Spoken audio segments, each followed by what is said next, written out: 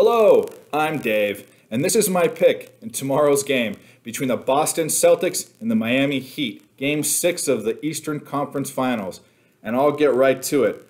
Total, don't like it, not betting it. Side, don't like it, not betting it. And the bet that I'm actually making breaks my heart, but it's Jimmy Butler, points, rebounds, and assists under 33.5 at minus 115. Jimmy Butler is one of my favorite players to watch in the NBA. I'm sure that's the same for a lot of you guys, but he's not been the same player. He's been unrecognizable the past 3 games. And I have to think that he's gutting out some sort of serious injury. The only other thing it could be is something in his head, and that's not the Jimmy Butler I think is Jimmy Butler. I think he's just gutting out a really bad injury, and unfortunately, I'm going to have to bet against him.